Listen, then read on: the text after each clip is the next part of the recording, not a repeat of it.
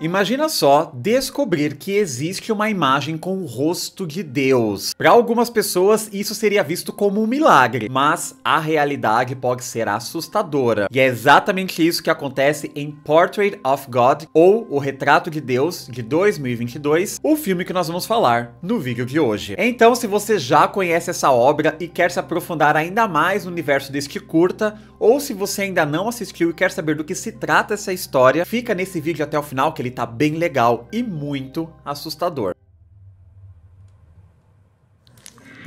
Eu sou o Gabriel, esse é o canal Videoterapia. Se você é novo por aqui, se inscreva agora mesmo, que será bem legal ter você conosco. Deixa o seu like e um comentário no início do vídeo, que ajuda bastante a impulsionar o conteúdo. Então já coloca aqui nos comentários o emoji de uma máquina fotográfica, que eu vou deixar um coraçãozinho pra vocês. O Retrato de Deus é um curta-metragem lançado em 2022, escrito e dirigido por Dylan Clark, um jovem diretor muito talentoso, que ele tem vários curtas no seu currículo e todos estão disponíveis no seu canal do YouTube, chamado Dylan Clark. O cara é maravilhoso, todos os trabalhos dele são muito bons, bem assustadores, e este curta em específico, ele é maravilhoso. Pra mim é o melhor curta desse diretor, ele é simplesmente uma aula de cinema, e eu fico impressionado com a capacidade desses diretores de curtas de terror, como eles conseguem entregar uma história tão assustadora e complexa em uma duração tão curta. Estamos falando aqui de uma história de 7 minutos, que deixa muitas produções de Hollywood no chinelo. E recentemente eu comecei a trazer alguns curtas aqui pro canal e vocês têm gostado bastante das histórias. E esse aqui eu tenho certeza que vocês vão adorar. Tem outro curta desse diretor que eu pretendo trazer aqui pro canal. Na verdade, eu ia trazer um outro curta desse diretor. O roteiro pra gravação do vídeo já está pronto. Eu ia gravar, só que enquanto eu estava reassistindo este curta, eu lembrei de Retrato de Deus. Eu falei, meu, eu preciso trazer o Retrato de Deus antes pra apresentar esse diretor, porque aqui vocês vão se apaixonar pela obra desse cara. Então eu vou deixar esse outro curta desse mesmo diretor para um outro momento, mas também é um curta sensacional que também viralizou na internet. O Retrato de Deus, até o momento desta gravação, acumula mais de 6 milhões de visualizações no canal do Dylan Clark. Então realmente se tornou um fenômeno na internet. Bom, se você já é um inscrito aqui do canal, você sabe como funciona esse tipo de vídeo por aqui. Eu vou contar a história completa deste curta com muito spoiler, vou falar alguns pontos que eu observei enquanto assisti a trama, e depois eu vou falar algumas teorias que explicam o final desta obra, porque ele tem um final polêmico. Na verdade, este curta, ele é polêmico, porque ele fala sobre Deus, ou seja, fala sobre religião, e tudo que envolve religião se torna polêmico. Então tudo que eu for falar neste vídeo é com base na dramaturgia do curta. A intenção deste conteúdo não é questionar a religião de ninguém, tá? Aqui estamos falando de uma obra de ficção que é baseada em algumas teorias, tanto teorias bíblicas quanto teorias alternativas, que são essas que nós vamos falar aqui neste vídeo. O curta começa com a citação de um versículo bíblico: você não poderá ver a minha face, porque ninguém poderá me ver e continuar vivo. Êxodos 33:20. A partir daí nós vemos uma jovem entrando como se fosse numa sala de projeção acima do auditório Regina George. Não, brincadeira. Mas é uma jovem entrando numa sala de projeção e a gente vê aquela tela do projetor descendo e ela montando ali uma apresentação. Na verdade, ela está ensaiando para uma grande apresentação de um projeto que ela vai fazer. E o nome desse projeto é O Retrato de Deus. O nome dessa jovem é Mia Rayleigh. Ela então coloca o celular dela para cronometrar o tempo da apresentação. Ela tem ali as suas anotações e ela vai começar a passar o slide. E esta apresentação é sobre a aparência de Deus. Existe uma pintura chamada Retrato de Deus. É uma tela preta, na verdade, é uma pintura toda escura, mas algumas pessoas conseguem enxergar o rosto de Deus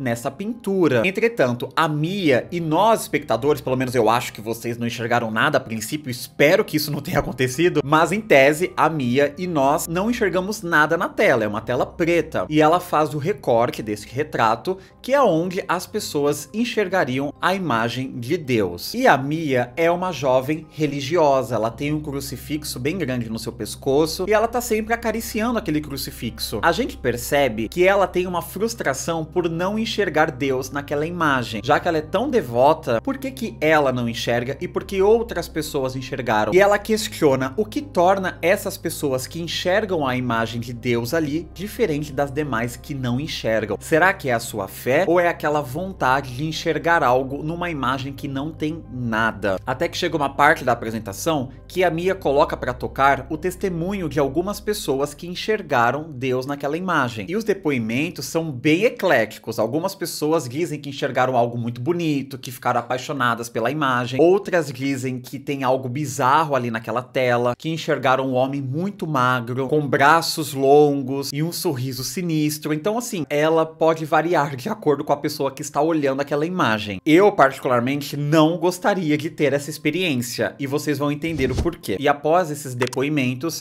a Mia coloca uma mensagem por que algumas pessoas enxergam e outras não. Ela acaba se perdendo na apresentação, então resolve recomeçar. Aí ela zera o cronômetro e começa a voltar os slides. Porém, quando ela está voltando os slides, nós enxergamos dois olhos bem rápido assim na tela. E começa o seu discurso falando sobre o retrato de Deus, que algumas pessoas enxergam algo naquela tela escura e tal. De repente, ela enxerga alguma coisa estranha na tela. Ela vai se aproximando daquilo e enxerga dois olhos lá no fundo, como se eles estivessem se aproximando da Mia. E ali naquela escuridão da imagem começa a formar figura assustadora, uma coisa bem bizarra, com olhos brilhantes. A princípio, a Mia acha que ela está enxergando Deus, só que ela começa a ficar com medo daquilo, então ela sobe a tela do projetor. E quando a tela do projetor vai subindo, aquela figura está atrás da tela.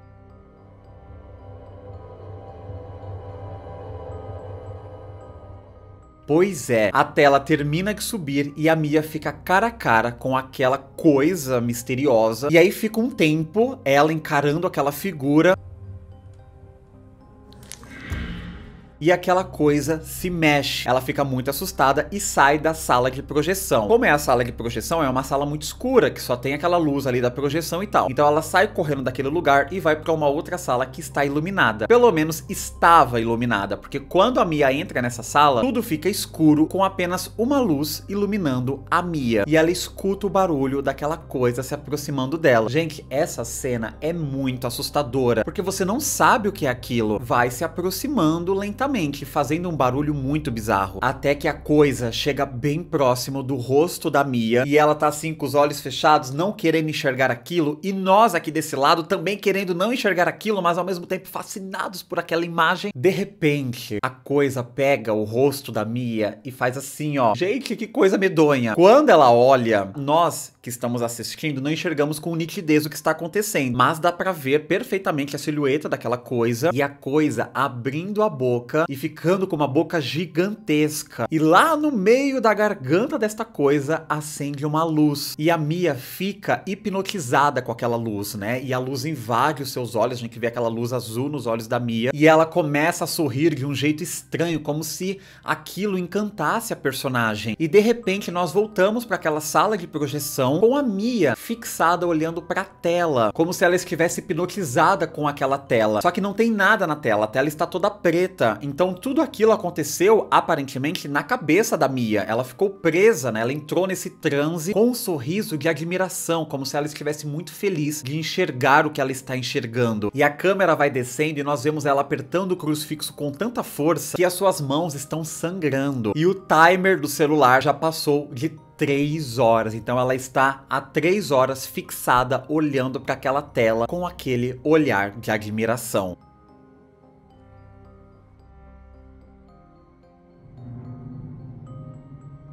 Fim do curta. Eu acho a história desse curta assustadora. A primeira vez que eu assisti esse negócio foi de madrugada. Sim, eu caí na besteira de assistir esse negócio de madrugada e eu fiquei apavorado. Essa criatura aparece no escuro, então assim, pra dormir fica complicado se você dorme no escuro. Então essa noite em específico eu tive que deixar o meu abajur aceso, sim. Ah, Gabriel, você tem medo? Tenho medo. Por isso que eu gosto tanto, porque eu tenho medo. Se eu não tivesse medo, não ia ter graça. Então eu adoro sentir medo com essas histórias. E é uma história que ela é complexa porque ela fala de religião, fala da fé das pessoas. A Mia é uma jovem de muita fé. Você vê que ela tá sempre segurando aquele crucifixo, querendo ver alguma coisa naquela tela. Quando ela realmente consegue enxergar alguma coisa, ela fica com medo, porque a imagem de Deus não era o que ela imaginava. Na verdade, não era o que nenhuma daquelas pessoas dos depoimentos imaginavam. Você vê que as pessoas começam falando que é uma figura feia, que é assustadora, e de repente as pessoas vão ficando fascinadas por ela, como se a princípio fosse algo medonho, mas depois você entra nesse transe e começa a enxergar como algo lindo. Se você analisar com calma este curta, você vai perceber que esta coisa já estava presente na vida da Mia. Quando ela está fazendo a apresentação pela primeira vez, que está passando aqueles depoimentos das pessoas contando, no fundo nós podemos enxergar aquela criatura. Então ele já está observando e acompanhando o que ela está fazendo. Tanto que depois, quando ela inicia novamente a apresentação, aquela coisa não está mais atrás dela, porque agora ele está ali na frente, ele está na tela. E eu achei isso sensacional, porque você a princípio não percebe. É como se aquilo não estivesse olhando apenas para Mia, mas também para nós que estamos assistindo. E quando o curta termina, depois que passa os créditos, né, com o nome de todo mundo, a tela fica toda preta. E se você prestar atenção e aumentar o brilho da tela, você consegue enxergar Deus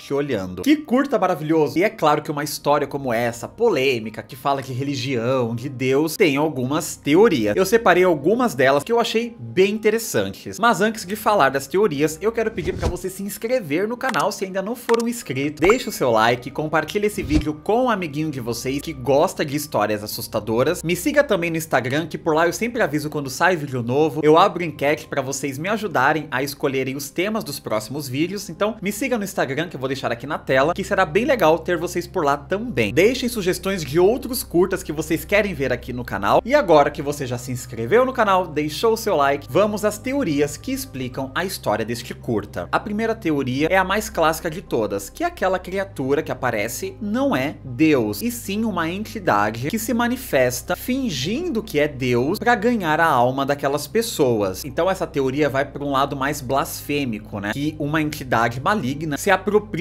dessa história de que aquela figura é Deus, e isso até que faz sentido. Algumas histórias relacionadas ao cristianismo, com a fé, nós vamos perceber que o mal usa dos mesmos artifícios para ganhar a fé das pessoas, e isso inclui se apropriar de figuras religiosas. Quer uma forma mais fácil de você ganhar a fé de alguém fingindo ser uma outra pessoa? Então isso é muito comum em histórias de filmes de terror. Nós vemos criaturas demoníacas se aproveitando da fé das pessoas, fingindo ser uma coisa boa, que de acordo com essas histórias que nós vemos em filmes de terror ou também histórias religiosas, toda vez que você abre um canal de comunicação, ou seja, que você chama por algo do universo, do mundo espiritual, você não está chamando especificamente uma entidade, você está chamando qualquer entidade que está ao seu redor. É como se você realmente abrisse a porta da sua casa para qualquer um entrar, não apenas aquela pessoa que você convidou. E isso, de acordo com essas histórias sobrenaturais, acontece quando você faz esse tipo de comunicação com o além. Então aqui, a Mia, ela estava se comunicando com o além de certa forma, porque ela estava implorando para se comunicar com a imagem de Deus. Nós vimos ali no canto que aquela entidade já estava com a Mia, só esperando a oportunidade de se materializar e ganhar a confiança daquela jovem. Eu acho essa teoria bem coerente, porque condiz com as histórias de terror que nós já estamos acostumados a ver em filmes e na literatura, então faz sentido ser assim. Vocês concordam com essa teoria? Vocês acham que realmente é uma figura maligna que se aproveitou da fé desta jovem? Tem uma outra teoria, essa daqui eu também gosto. É complicado falar dessa teoria porque ela vai tocar na fé das pessoas. De acordo com essa segunda teoria, aquela coisa que nós vimos realmente é Deus. Existe uma lenda de que há muitos e muitos anos, assim, muitos e muitos anos mesmo, um ser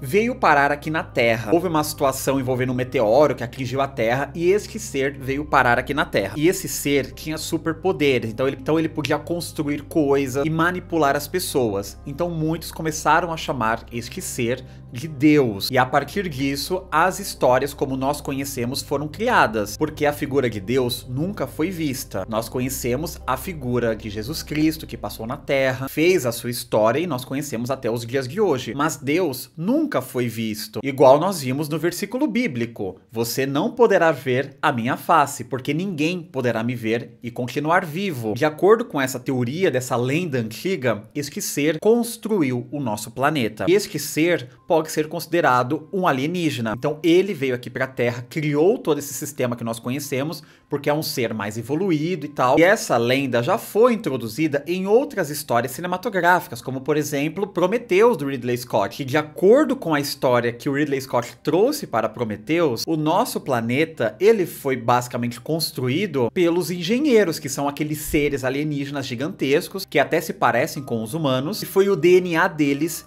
que criou todo o nosso sistema aqui na Terra. Por isso que eu falei que esta teoria, ela afeta diretamente a fé das pessoas, porque as pessoas, principalmente do cristianismo, acreditam que Deus construiu a Terra do jeito que foi apresentado ali na Bíblia. Então, você ter uma teoria dessa, que na verdade foi um alienígena que fez tudo isso, que chegou aqui na Terra e ele é Deus, isso bate muito forte na fé das pessoas. Porém, é o que eu falei no início do vídeo. Estamos falando aqui da dramaturgia de uma obra. Então aqui tudo é possível. Você pode misturar esses conceitos e tá tudo certo. Isso aqui é uma ficção. E como ficção, eu acho essa teoria interessante. Ainda mais que nós temos uma outra criatura no mundo do terror que também teve essa mesma origem. Estou falando do Pennywise. Eu não sei se é considerado spoiler, né? Porque essa obra tá aí há tanto tempo, mas fica aí um alerta de spoiler sobre a origem do Pennywise. A origem do Pennywise é basicamente essa que eu contei pra vocês sobre este Deus que veio parar aqui na Terra. Houve um atrito do meteoro na Terra e o Pennywise caiu em Barry, e ali ele criou aquela cidade super esquisita onde todo mundo é estranho porque todos estão sob a influência dessa criatura. E tem um detalhe muito específico neste curta que se conecta de certa forma com o Pennywise. Eu acho que vocês até sabem qual é esta característica. Quando a Mia ela fica cara a cara com Deus, ele abre a boca e sai aquela luz de dentro dele que deixa a Mia hipnotizada. E o que o Pennywise faz? A mesma coisa. Ele tem aquela luz que sai do fundo da garganta dele e a pessoa que está cara a cara com ele vai ficar hipnotizado, que é o que eles chamam daquelas crianças flutuantes, que ficam todos flutuando. E vocês podem perceber que a reação é praticamente a mesma. O diretor usou como referência o Pennywise? Com certeza, né? E ele falou isso em entrevistas também. Assim como ele falou que usou várias outras obras como referência para criar este curta, tá tudo certo. E eu gostei dessa teoria por conta disso. Nós já temos uma outra obra que também fala sobre este ser que chegou aqui na Terra e construiu as coisas. Será que o Pennywise e este Deus são a mesma pessoa? Não sabemos, mas eles têm uma origem bem parecida de acordo com esta teoria. E a terceira e última teoria não vai para um lado tão profano. Aqui se aproxima mais da fé das pessoas. Esta teoria diz que aquele ser é realmente Deus, do jeito que nós conhecemos, da história que nós conhecemos. Ou seja, o Deus que é retratado na Bíblia. Mas, Gabriel, se esse é o mesmo Deus que nós estamos falando no cristianismo, na Bíblia e tal, por que que a Mia ficou daquele jeito, né? Por que que ele tem aquela fisionomia assustadora e tal? Muitos acreditam que a imagem de Deus, ela é complexa aos nossos olhos. A nossa mente, ela é como se fosse um processador. Então você lida com aquilo que você enxerga ou você sente, a mente processa e causa uma reação no nosso corpo. E como a nossa mente, ela é um processador, ela também pode dar um pane. Então se você vê alguma coisa muito fora da realidade, que não tem explicação, algo muito complexo, a sua mente vai dar um pane e você vai surtar. Então a imagem de Deus, ela não é para os nossos olhos. Nós não somos capazes de enxergar esta figura. E por ser algo tão complexo, a gente acaba surtando. E essa teoria, ela não é considerada profana porque ela não diz que Deus não existe ou que Deus é um ser, uma coisa que caiu aqui na Terra, como a teoria anterior. O fato que faz a pessoa enlouquecer quando vê Deus é porque é muito complexo para nossa mente. É algo assim muito magnífico, fora da realidade, foge do ordinário, você não consegue descrever isso. Quem lembra daquele filme com a Sandra Bullock da Netflix chamado Bird Box? Por que que as pessoas tiram a própria vida quando olham para aquela criatura bizarra? Porque ela é complexa demais aos olhos humanos, que a reação do corpo é parar de enxergar aquilo, então a pessoa tira a própria vida, na história de Bird Box. Tem um outro filme também que fala dessa complexidade, que é